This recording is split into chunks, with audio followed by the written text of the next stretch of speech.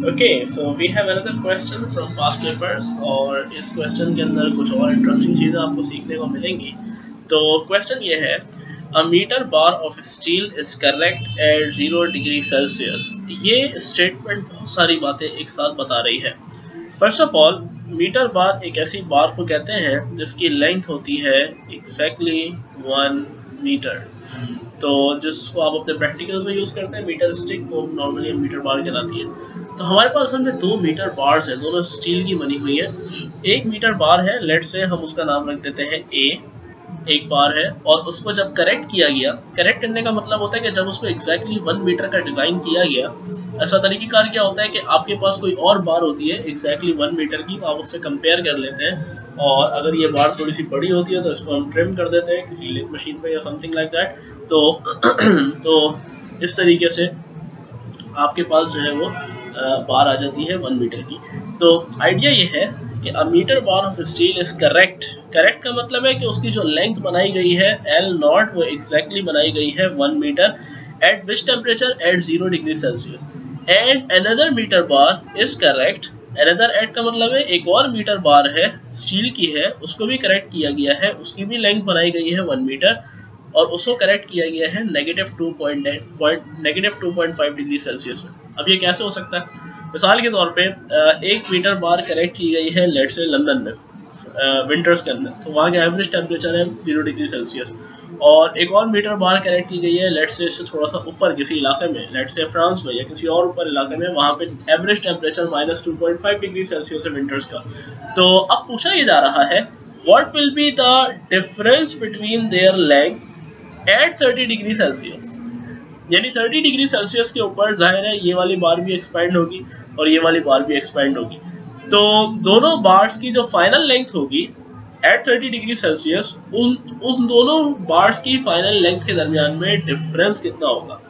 तो ये मैंने आपके सामने एक बार डिजाइन की है, लेट से हम एक और बार डिजाइन कर देते हैं और इस बार का नाम, इसकी लेंथ भी 1 मीटर है और इसको हम यहाँ लिख देते हैं बार बी। दोनों की लेंथ 1 मीटर है, दोनों का अल्फा एक जैसा है।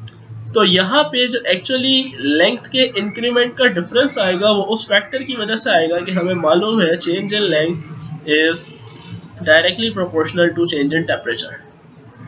पॉइंट ये है कि पहली वाली बार के लिए चेंज इन टेम्परेचर है 30 degree Celsius -0 degree Celsius, that is actually 30 degree Celsius, और दूसरी वाली बार के लिए है 30 डिग्री सेल्सियस -2.5 डिग्री सेल्सियस, तो ये एक्चुअली हो जाएगा 32.5 डिग्री सेल्सियस। रिजल्ट ये निकलेगा कि ये वाली बार कम एक्सपेंड होगी बार ए, और ये वाली बार ज़्यादा एक्सपेंड होगी बार बी, क्योंकि दूसरी वाली बार के अंदर हमें टेम्परेचर का डिफरेंस ज़्यादा नज़र आ रहा है। तो पूछा ये जा रहा है कि अगर final length of B minus कर दी जाए फाइनल लेंथ ऑफ ए से, this is the difference between their final length eight 30 degree Celsius, तो उसका जो आंसर आएगा वो आप हमें बता दीजिए। This is a very interesting question. तो आइए जरा इसका डेटा बनाते हैं। इसका डेटा बनाने से पहले मैं आपको मशवरा दूंगा कि आप 2 हेडर्स बना लें। एक हेडिंग बना लें आप, लेट से बार ए, एक हेडिंग बना लें आप, लेट से this is for bar B. हम दोनों का डेटा कॉलम वाइज बना लेंगे। बार ए के अंदर इनिशियल लेंथ है 1 मीटर, बार बी के अंदर भी इनिशियल लेंथ है 1 मीटर, क्योंकि दोनों मीटर बार्स हैं, ओरिजिनली दोनों मीटर बार्स हैं। उसके बाद इसका इनिशियल टेम्परेचर है 0 डिग्री सेल्सियस, इसका इनिशियल टेम्परेचर है -2.5 डिग्री सेल्सियस, इसका फाइनल टेम्परेचर भी 30 डिग्री सेल्सियस है, इसका फाइनल टेम्परेचर भी 30 डिग्री सेल्सियस है। तो एज अ रिजल्ट होगा ये कि जब आप डेल्टा टी निकालेंगे फॉर बार ए, तो ये हो जाएगा exactly 30 - 0 that is equals to 30 degree Celsius, और जब आप यही डेल्टा टी निकालेंगे फॉर बार बी, तो ये हो जाएगा 30 - -2.5 which will be negative multiplied by negative positive 32.5 degree Celsius. ये जो डिफरेंस आ रहा है चेंज इन टेम्परेचर्स का, ये डिफरेंस एक्चुअली फाउंडेशन बनेगा फाइनल लेंथ के चेंज में। तो आइए जरा देखते हैं। अच्छा, दोनों का अल्फा सेम है तो हम अल्फा यही लिख देते हैं, that is 1.1 exponent -5 degree Celsius inverse. और अब हमें मालूम क्या करना है, एक्चुअली हमें मालूम करना है final length of bar B minus final length of बार ए का आंसर, राइट। ये हमने इंट्यूटिवली फाइंड आउट कर लिया। तो आप इसको किसी और सिंबल से भी डोनेट कर सकते हैं, बट इट्स नॉट नेसेसरी, आप चाहे तो इसी सिंबल से डोनेट करें। तो आइए जरा इसको सॉल्व करते हैं। इजी सोल्यूशन है। हम सबसे पहले लिखेंगे final length of bar A. Now we know that कि फाइनल लेंथ का एक बड़ा बेसिक फॉर्मूला होता है, और वो फॉर्मूला ये होता है कि final length is equal to initial length multiplied by 1 plus alpha delta T. ये बेसिकली ड्राइव हो जाता है बेसिक चेंज इन लेंथ के फॉर्मूले से।